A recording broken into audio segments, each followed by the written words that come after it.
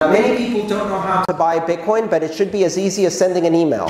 There are past 10 years already. Why is this problem not solved? Because buying Bitcoin requires you to touch the banking system. And every part of the banking system has already been regulated into becoming a bank, including all of the exchanges. So the answer is really simple. Don't buy Bitcoin. Repeat after me. Don't buy Bitcoin. Let's do it once more. Don't buy Bitcoin. And you're thinking, what is this guy going on about? I thought he was the Bitcoin guy. He's going to tell me to not buy Bitcoin. No. Earn it. Don't buy it. Stop treating it like an investment. Start treating it like money. Do you buy euros? No. You get paid euros for your work, your products, your crafts, your macrame, your pastiche, your whatever else you're doing. One of my good friends actually got all of his Bitcoin by baking baklava and bacon weaves. Okay, how many people know what baklava is? Very good. Now, what happens when you sell baklava for 5 Bitcoin a slice in 2011? You retire in 2016. That's what happens. My friend also sold bacon weaves. You know what a bacon weave is? It's how you manage to get a heart attack by the age of 15. So what it is you take bacon and you weave it one over the other, and you make a square mat made exclusively of bacon woven together, and then you put it in the oven, and it crisps up and turns into basically a plate made of bacon that you can put other things on top of. But why would you? You can just eat the plate, and it's delicious. He sold those for a few Bitcoin a piece in 2011. Now, maybe you can't do that today, but what you can do is you can sell whatever you do, whatever it is. You can sell your belongings. I sold my car for Bitcoin in 2014, which was a very successful sale, because the only way you can sell a car for cash at 11 p.m. at night in the parking lot of a supermarket without any bankers involved is with crypto. Otherwise, I would either get shot or ripped off, right?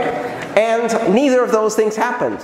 3 confirmations later, here are your keys, sir. Thank you very much. Nice seeing you. That Bitcoin is mine. 3 confirmations, 1 Mini Cooper. Enough security for me.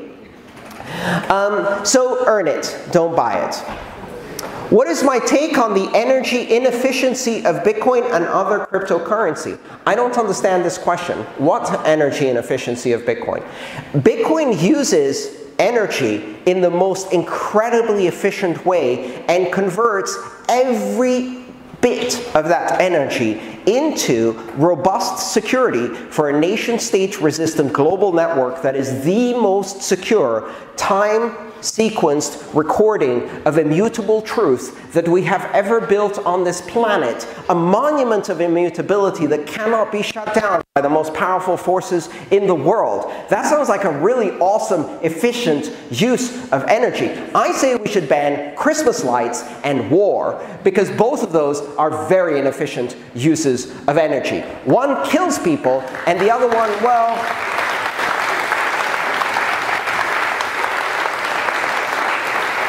so I'm not going to ban Christmas. I take that back. Apparently some people like it, so let's not ban Christmas. But how about we stop war, right?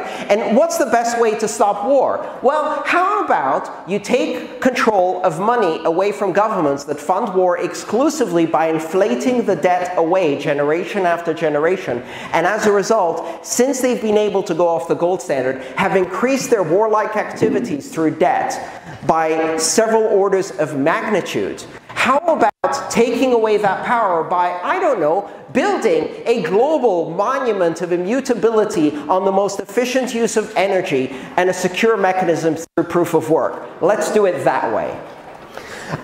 Which tools would help the Bitcoin ecosystem the most? The boring stuff. Wallets and decentralized exchanges that allow people to use multiple different currencies and trade with each other through cash. Systems that have no controllers, systems that are open source, easy to use securely and intuitively by people who are not trained in computer science. How does an unbanked person without fiat or mining equipment practically get some Bitcoin nowadays? They earn it through their labor. I pay people in countries where they cannot get PayPal, I pay them in Bitcoin. And you would think, what are they going to do with the Bitcoin when they get it in their country? Do not worry. The demand is so high. This is the experience of someone who's unbanked. From the first experiment I did, paying a contractor in the Philippines, in Manila in the Philippines, Western Union charged more than 15% to transmit money to the Philippines. PayPal charged a minimum of about $5 plus another percentage point plus an exchange rate spread to send money to the Philippines. When I'm paying someone to do video editing or audio editing or something like that, they're making $150 a week, maybe even $150 a month, which to us isn't a lot of money. To them is a middle-class salary. It's actually very respectable. Now, if PayPal takes 10% of that, that's more than the government taxes them. Why? Why should they pay a tax to Western banking greed? They don't have to. So here's how it works. I send them Bitcoin. They go there and they say, well, I don't know how I'm going to turn this into the money I actually need, which is Filipino pesos. So they go online and they start searching for buy Bitcoin in the Philippines. And they discover that a lot of people are looking for that too. And they find ads and applications like localbitcoins.com. And they meet someone in a coffee shop. And at first they think this is a giant scam and that they're going to get ripped off. But then they meet someone in a Starbucks and they give them $150 worth of Bitcoin and they get pesos. And they walk away and they look at the pesos and they're real pesos and they go, huh, it worked. And then as they're going home, they do the math in their head and they realize that the Bitcoin price in the Philippines is 20% higher than the Bitcoin price in America, which means they just made 20% on the Bitcoin, which means that the transfer fee from America to the Philippines was not 5% like PayPal, it was minus 20%. And then they say, can I have all of my salary in Bitcoin, please? And I've made another friend. People earn Bitcoin. One of my good friends works on a project where he employs Venezuelan software engineers who are getting paid in Bitcoin in Venezuela, and every 3 to 4 months he has to hire new software engineers. And the reason is not because they're disappointed by their work, it's because they managed to collect so much Bitcoin that they can take themselves and 15 to 20 members of their extended family and exit that country and migrate as refugees with Bitcoin in hand, or better yet, in a mnemonic seed that they've memorized, across the border so it can't be stolen by either the Colombian or Venezuelan officials, and start a new life somewhere much better. Maybe they'll go back one day. That's what Bitcoin does for the unbanked. How do you introduce your children to the new currency system? You start with a fundamental conversation. Our children need to understand what money is. Children do not understand what money is. And the reason they don't understand what money is because their parents don't understand what money is. This is how the conversation goes. Little Annie asks, Mama, what is money? It's what we get for doing our work. Mama, why can't everyone have more money? Well, because do your homework. Have you finished your homework? Mama, why do some people have less money than us? Can I give them my money? I said, do your homework, right? How does money work?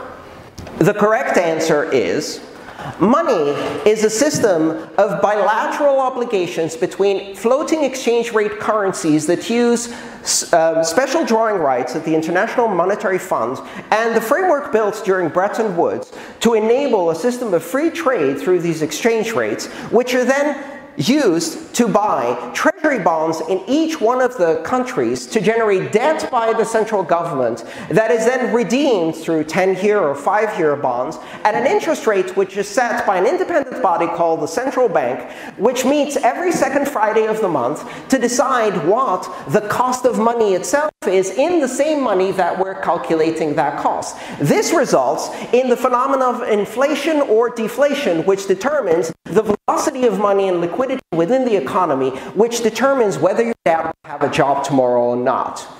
That's the correct answer. How many people can explain that?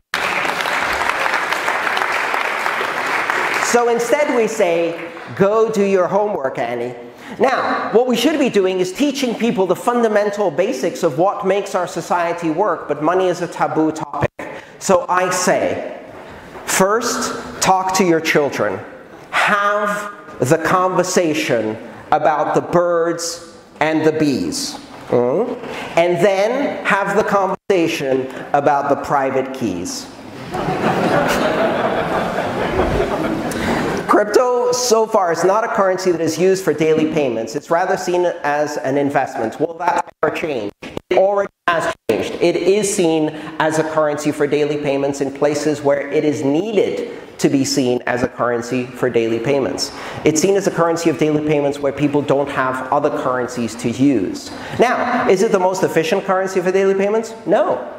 It's not. Currently, it's not at all. Fees are high, it's difficult to use. That's not the case. But I think there are many solutions that are being worked on and many alternative approaches that give us a way to make it more suitable for daily payments. The bottom line is that daily payments is one component of money, and we're going to explore all the different components of money, but it takes time to build them up.